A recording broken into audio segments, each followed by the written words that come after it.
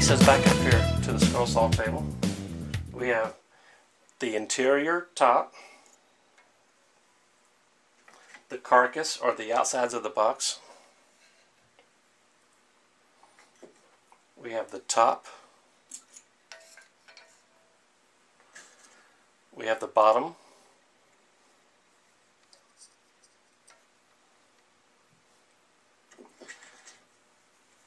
We have the key. And we have the two riser blocks. So you should have 7 pieces total to complete your box. I'm going to remove my blade here so I have more room to work with.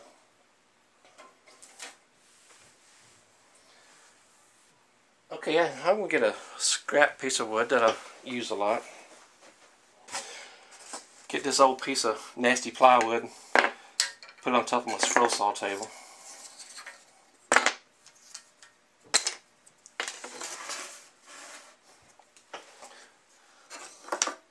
Have my 7 pieces. Okay, we're going to need some glue. So I'll grab my wood glue here and show you my favorite kind. I don't know if you can get to see that good. It's Eileen's Clear Gel Tacky Glue. Most hobby stores will carry this. Walmart even carries it. It's roughly $1.50 for this bottle. Very good investment. The reason I like this is the only glue that I've ever found that dries completely clear. Even the Eileen's white glue does not dry as clear as the clear. So I use this on most projects now. It's the Eileen's Clear Tacky Glue. Next thing, I'll need to get a glue spreader. Okay, here's my glue spreader, which is a simple toothpick. And I will need some clamps. Now I like using these 4-inch bar clamps. You can use spring clamps, Jorgensen clamps, just whatever you have around, but I prefer these. And for this size box, I'm going to need 3 of them, 3 clamps. And the last thing I'm going to use is just a little piece of scrap wood to put my glue on.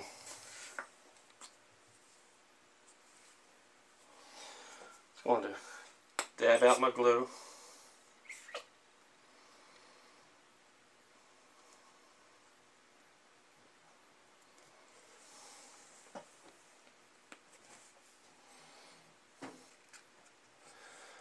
Okay, I have my bottom and my top ready to glue.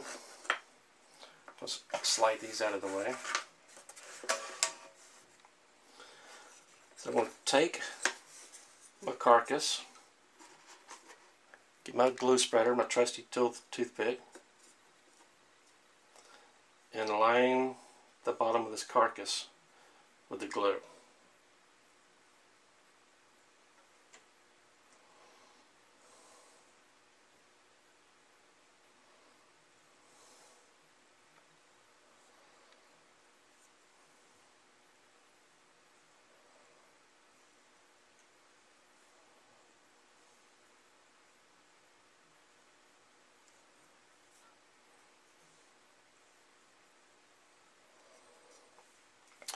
Okay, one part you need to be careful about is do not put too much glue around this key slot.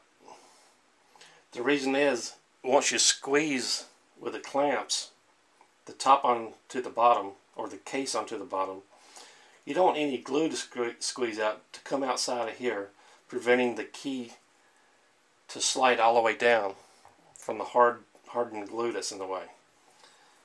So I'm just going to put very small amounts around this area.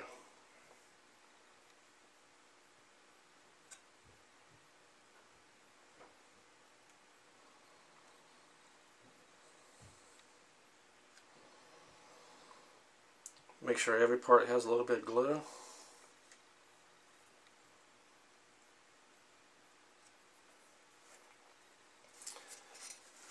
Okay, I'm going to take the bottom,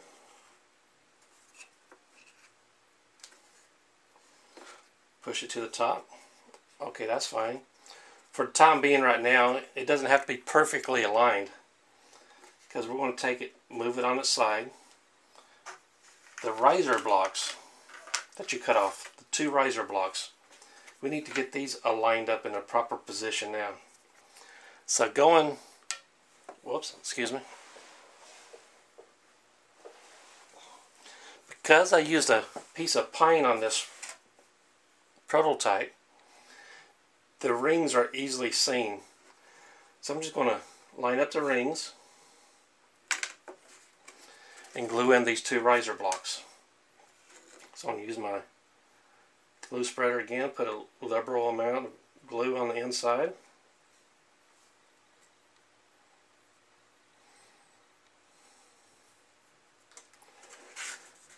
Take my riser block,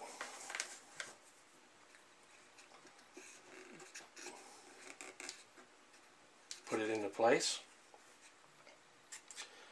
Same thing for this side.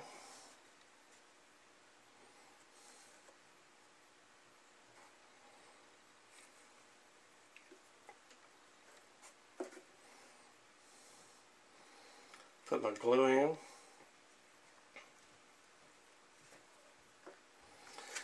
Take my riser block, set it into place, push it back.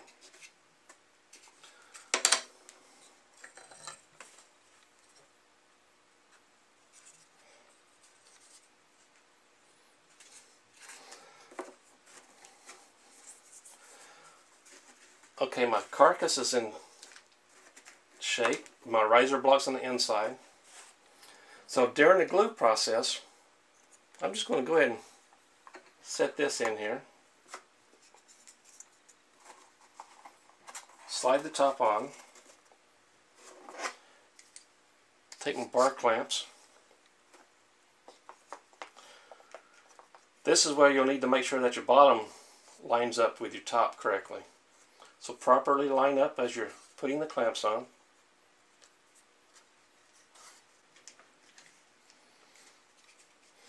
Okay, go on. Let this dry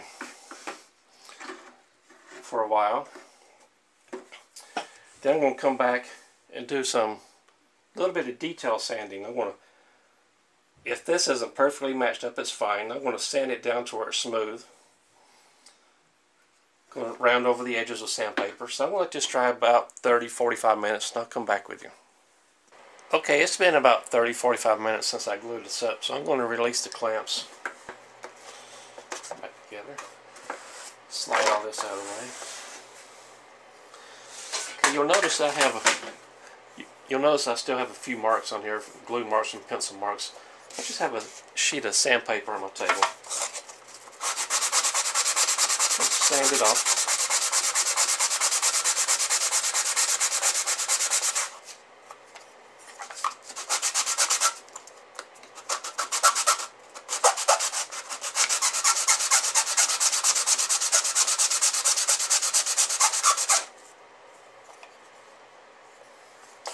A little bit more.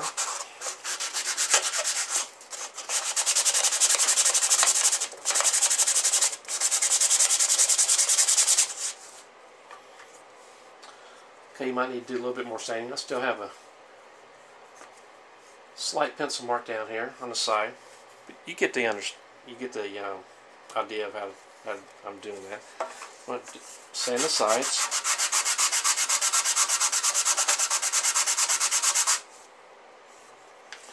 Sand this side.